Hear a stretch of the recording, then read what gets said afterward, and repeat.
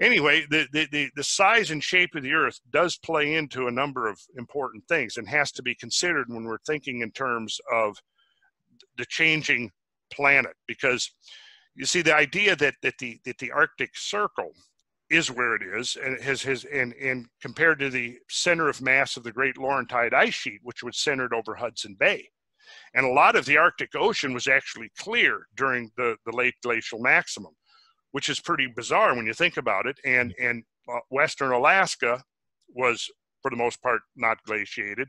Large parts of Siberia were not glaciated. The entire glacier mass would have been shifted off of the North Pole in this bizarre way. Also interesting, if you take the Arctic Circle and the size of the Arctic Circle, and it were you to move the combined Laurentide and Cordilleran ice sheets up into the Arctic Circle, it would pretty much fill the Arctic Circle very nicely, see? So this has led people like Charles Hapgood to speculate, and others to speculate, that there was some kind of a pole shift. Now, earlier, Emanuel Velikovsky theorized a pole shift, but he was looking at the whole axis of the Earth shifting, which could only happen under the most extreme and extraordinary circumstances. And I don't really believe that model. I don't believe this model. Charles Hapgood's model was a little more sophisticated in that he saw sort of episodes of accelerated plate tectonics where this movement could get accelerated. And if that movement is accelerated, it could lead us to conjecture how much of that movement could occur and what would be driving it, see? And I think that, again, we have to look at this isostatic adjustment that's going on, because if you have a major deglaciation and you have some sections of the Earth rising by 2,000 or 3,000 feet, other sections of the Earth depressing by 2,000 or 3,000 feet, now what's happening is, because as the planet is spinning, it's essentially a plastic mass. So its mass is going to be trying to distribute itself according to the sum total of these centrifugal and gravitational forces working on it as it's rotating. It never gets there, never gets to equilibrium, but that's what it's trying to do, see? So now you have this major glaciation and deglaciation episode. So now you've got this enormous mass transfer over the surface of the Earth. What does this do, not only to the stability of the Earth's orbit, or rather rotation, not its orbit, its rotation, or the process of plate tectonics.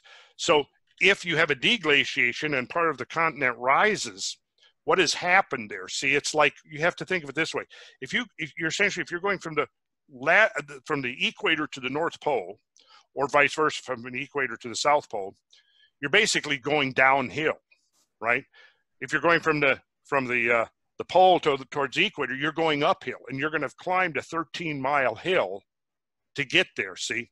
So now you move one of the plates 2,000 or 3,000 feet away from where it would wanted to be given its latitude. Does that set up an impelling force that would cause that plate to want to move, to migrate to a latitude that would be actually consistent with its distance from the Earth's center of mass? You see what I'm getting at? Yes, I do. Yeah. I'm having a hard time explaining that. But so what I'm getting at is does this motion accelerate this motion? Right. And once this motion gets underway, I mean, can it play out? See, I wouldn't go so far as like Hapgood did to think that motion would be something that would happen overnight. I would think it would be more over a period of 3,000 or 4,000 or 5,000 years. And in fact, this could still be going on. And this may be one of the reasons why the magnetic pole is oscillating still around the pole of rotation, which it's doing. See, the planet is probably not returned to stability after the chaotic events of the transition of the Younger Dryas. It's probably still moving there. And we may even go so far as to say that some of the volcanism and the seismicity that we're seeing now still could be dissipating aftershocks, because that's how extreme those changes were 11, 12, 13,000 years ago. Yeah. I was gonna say, like, in line with that, the the isostasy motion, especially how drastic it is at the very beginning. If you have a catastrophic melting, then the initial isostasy is going to be drastic, right? It's going to move quickly, and then eventually slows down, right? Yeah. But that quick isostatic up and down vertical movement of those plates may actually change the plasticity of the low velocity zone in the upper asthenosphere and allow sliding to happen better. Yes. Yeah. That's certainly, yes. There's nothing implausible about that. Yeah. I would think. Yeah. So it could be that there was, pole shift. What do we mean by that? Maybe Hapgood's idea of he was looking at the entire outer shell of the Earth, basically loosening at the asthenosphere level and sliding over the mantle. I don't think we have to go that far, and we don't have to go as quick as he did. But I think his basic idea of accelerated plate tectonics may certainly be feasible, and could explain. I mean, he was seeing that was what could have been driving periods of orogenesis. Do you know what I mean by that? Orogenesis. Orogenesis is just the process of mountain building, like Brad said. And mountain building is generally considered to be a very slow process because it's being driven by continental drift, right? So continental drift is you have spreading centers, and this goes back to what we've been focusing on for the last 4 or 5 episodes in our discussion of Atlantis. We've had to look somewhat at the geology of the Atlantic Ocean, and we have that the mid-Atlantic spreading center right there. We've got the plates moving away from there. We've got magma upwelling, flowing outwards, solidifying as it moves outwards. And so what we see is that the youngest lavas are closest to the center of the fracture, the big fault line, runs up right through the cuts, slices off a big chunk of the Azores Plateau, which is now several thousand feet under the surface of the sea. But so we've been looking at that, the plate spreading, and where was I going with that? I guess that was it. Yeah, mountain building. I was going to ask. Right. Okay, so the process, assuming that it's a few centimeters per year, basically, a very slow process. Right. Which, suppose within this new model that we're talking about here, what we're looking at now when we measure modern rates, maybe we're only looking at residual rates. Maybe there are periods of time when those rates accelerate. And to determine that, I mean, we'd have to have a very precise dating of a lot of the lavas that came out, because as you get away from the fracture line, the fracture zone there, you're getting more and more, you're getting older, right? Because those are older lavas.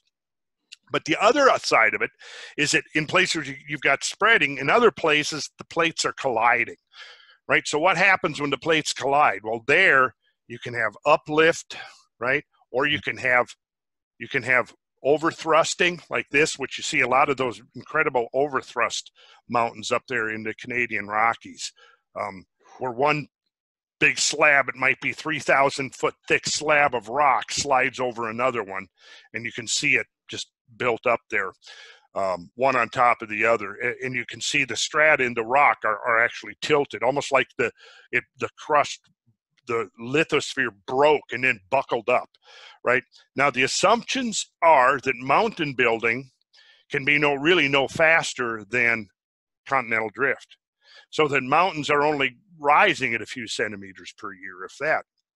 But one reason I think we could perhaps question that is when we look at the status of a lot of the mountains, particularly the Rocky Mountains, the ones I've spent the most time in, but the Sierras, you could look at the Andes. I spent a fair amount of time in the Pyrenees Mountains. You see those, it's the same thing there. I haven't been to the Alps, no.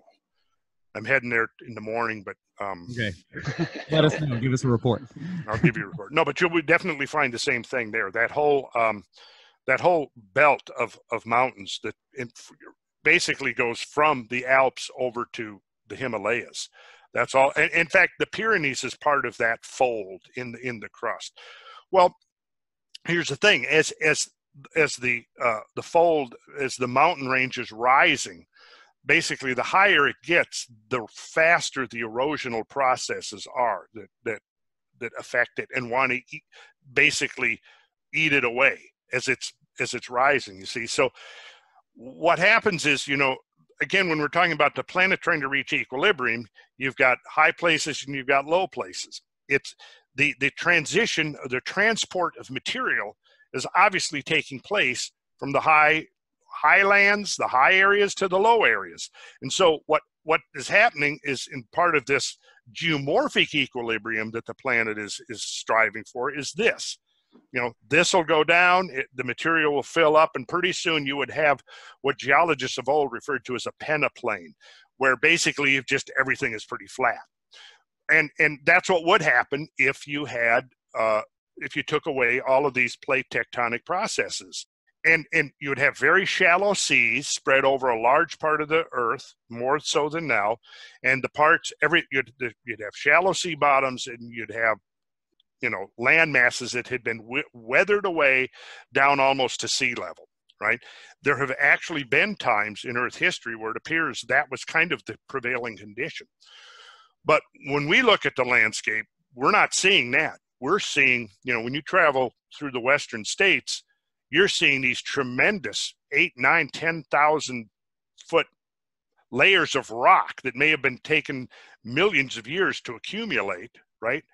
But how long did it take them to uplift? See, there's the question. I think that we should be considering that there might be periods of accelerated plate tectonics and periods of accelerated mountain building, because basically it comes down to this, and we should actually devote an episode to this when we start.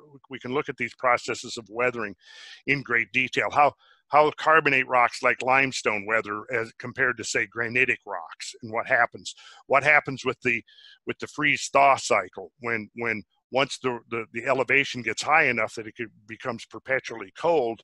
Now you have, or you have, the colder seasonal cycle going to work. Now you can get really rapid weathering away of the rocks.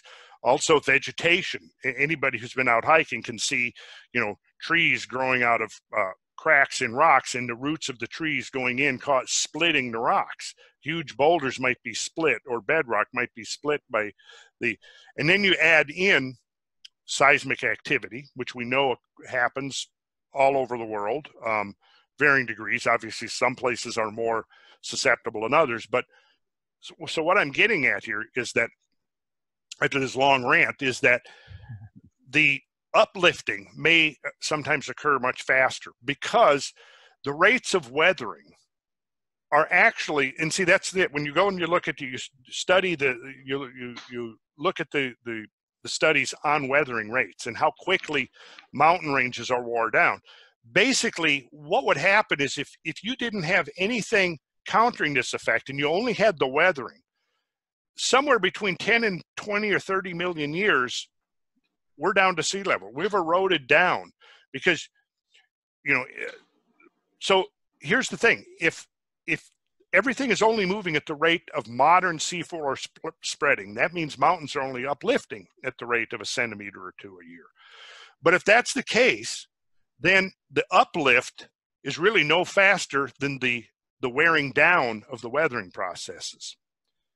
You see, that's what I'm getting at. After all of this, that's what I'm trying to get at, is that the uplifting processes must be a lot quicker than the wearing down processes to end up with the mountain ranges that we see in the world today. Right. Or you'd end up with that peneplain. Or you'd end up with that peneplain, right. You look at the Rockies and then you look at the Appalachians, and you can see, to me, it seems like the Rockies are pointy and sharp, jagged. Yeah. Well, they're much, much younger, obviously. So, very much, but the Appalachians were once the scale of the Himalayas. Right. Yeah. I'm just saying that it seems like with millions of years of weathering, you shouldn't have sharp, jagged, blocky looking. Right. And that's the thing too. The weathering is always going to attack the sharper corners, the angular edges first. And what it's going to be doing is it's going to start and it's going to be rounding those off. Right. And it'll continue to round. And what you're going to end up with is a very different look.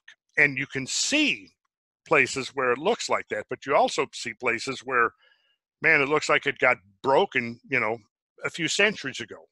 Yeah. Oh yeah. Yeah. I mean, it's so fresh looking. And then, you get to the, the erosional features in the Southwest, like Monument Valley. And you have these pinnacle rocks, that are, tall, skinny rocks, that is friable sandstone. And how long have they been there? I mean, we know that those areas around there have had seismic activity. There's all kinds of evidence of volcanism up there north of Flagstaff. So there's definitely been tectonic activity. How much tectonic activity would it take to topple these fragile spires of rock that you see in the Garden of the Gods, or the Valley of the Gods, and and Monument Valley and places like that? Right. Not much, it seems like. Yeah. Not much. No, that's the thing. So then you have to say, well, is that an implication that these things are not really that old?